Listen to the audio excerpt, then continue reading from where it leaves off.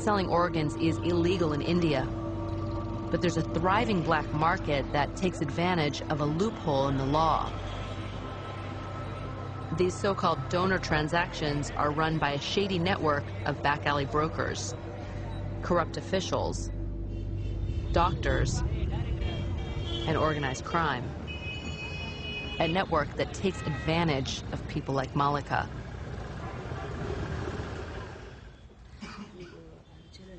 In debt, she needed money.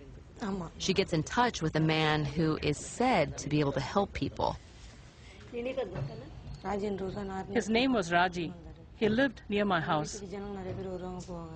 I asked his wife why all these people kept coming to their house. And she said, they give kidneys. And if they give kidneys, they get money, $3,500. Lured in by the money, she agrees to the deal. Raji and another man begin taking Malika on trips, shopping her around. They took me to Mylapore, and they did blood and urine tests.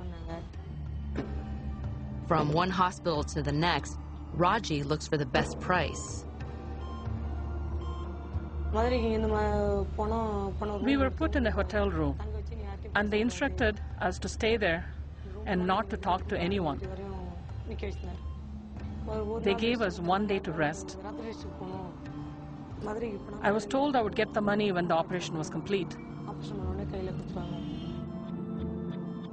24 hours later, her kidney is extracted. She's told it's been transplanted into the son of a wealthy foreigner. A foreigner who likely paid some $40,000 for the kidney. After the surgery, Malika gets only $700, less than a fifth of what she said she was promised. Tens of thousands of dollars eaten up by brokers and middlemen. He said, I don't have the rest of your money. And even if I do not give you the money, what could you possibly do to me?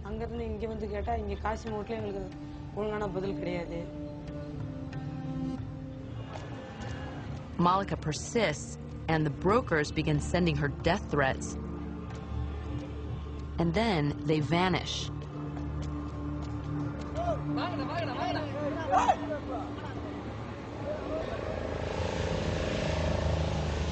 Through a tip, we've tracked one of the men named Raji to the fishing docks in the harbor, where he and his wife run a small shop.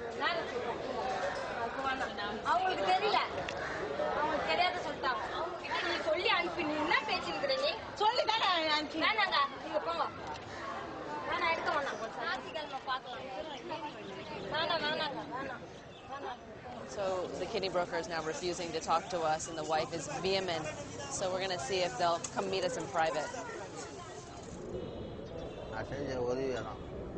Much to our surprise, 2 days later, Raji agrees to an interview. How did you become a broker?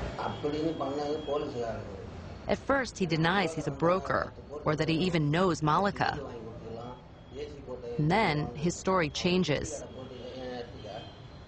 She came to my house 2 or 3 times and asked me to arrange the deal. He admits to brokering the deal, and I started to ask questions about how the network operates. How is the money distributed? I don't know about that. The doctors operate and send their bill. Where does all the money go? Nobody's getting cheated. Everyone gets exactly what they're promised. About Malika's share of the deal. She got what she deserved. I told her it was 40,000 rupees and she accepted. Now she waits 3 years to complain? The interview starts to fall apart, and he becomes evasive. With Raji, the underground trail dead ends.